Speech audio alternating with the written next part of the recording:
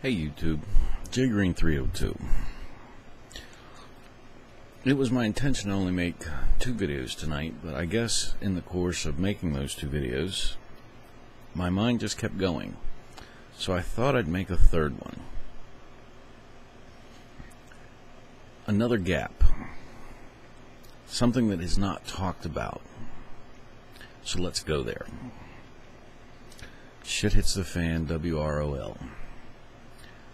Again, let's define it. The shit has hit the fan. We're not talking about minor, we're talking about major. Things just went nightmare.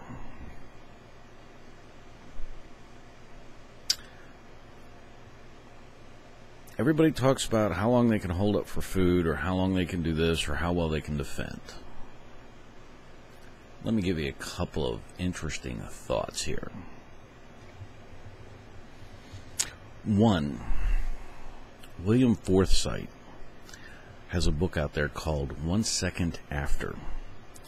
He's not that he did a good job, but the constant babbling about his daughter really got on my nerves because my interest was focused somewhere else. But it's a great chronology of how things break down. A couple of things that stuck out in my mind. Within the first 30 days, all type 1 diabetics are dead. No insulin. Pharmacies are going to be a nightmare for people that need medications. The sick, the infirm, the elderly are usually going to be dead in the first 30 days. 30% or 20% of the population will be dead, as in corpses and bodies, in 3 months. The death toll will be at 50% of the population at 6 months. It will be 90% of the population in the first year. Think about that. Now let's sit down and think about this from a prepper point of view. What are items that might be real good to have? Well, let me take you down a thought process here. Get a map, find your house, draw a circle with a compass for 3 miles. Think about who's there, what the demographics are, and imagine 30% of them dead by 2 months. Well, shelter is not going to be a problem because there's going to be a lot of empty houses because the occupants will be dead. Crowbars, sledgehammers, lockpicks if you ask me, glass cutters,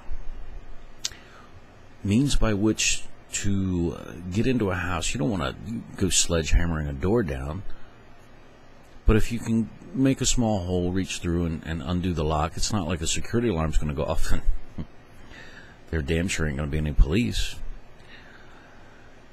You're going to want to deal with death, decaying bodies, the odor. You might be searching for food. Don't open the fridge.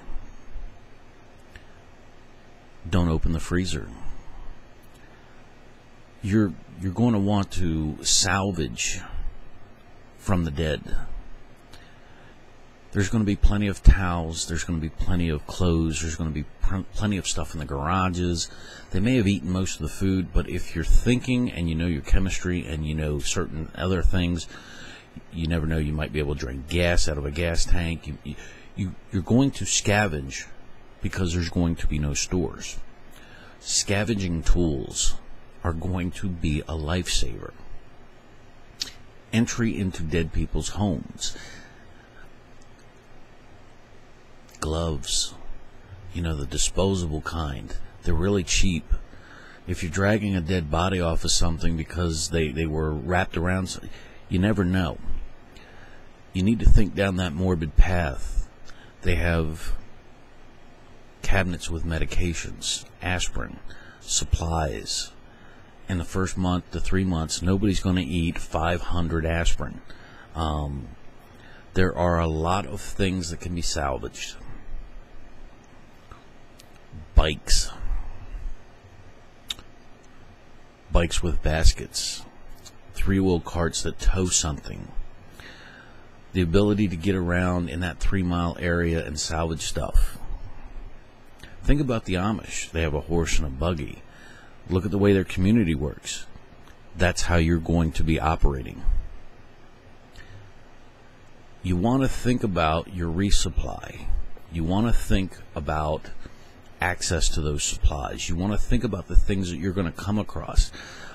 I look at my neighbors, and my neighbors are the type that they won't last very long, and they have houses full of stuff. These are not this common stuff is not the stuff that I'm too worried about. I can gauge about what they're going to use, and I know what's probably going to be left over.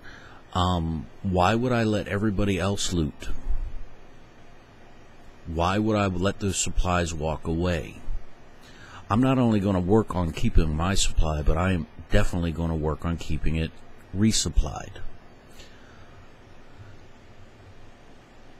So think about those things. Think about dealing with dead bodies. Think about decay. Think about the other thing is,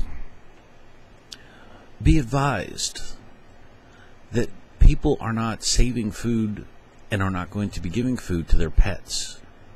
The dogs are going to be running in packs. You're going to have a problem with starving animals, and they are pack animals. If you're in a development and everybody's got 2 dogs and they can't feed them, they're going to put the dogs outside and they're just going to say, go away. The dogs are going to get hungry. They're going to get together. They're going to fight. And if they see you, they're going to think about food, and God help you if they smell it. So be very careful and go back to almost hunting instincts. If you smell like food, you are food. And you don't want to be sitting there trying to deal with 15 or 20 dogs. That's a problem. Scavenging. Something everybody should be thinking about. And not once have I seen anybody talk about it in any video. I think you got my point. I'll wrap it up there. Thanks for listening. I hope it was thought-provoking. Talk at you soon. Have a great one.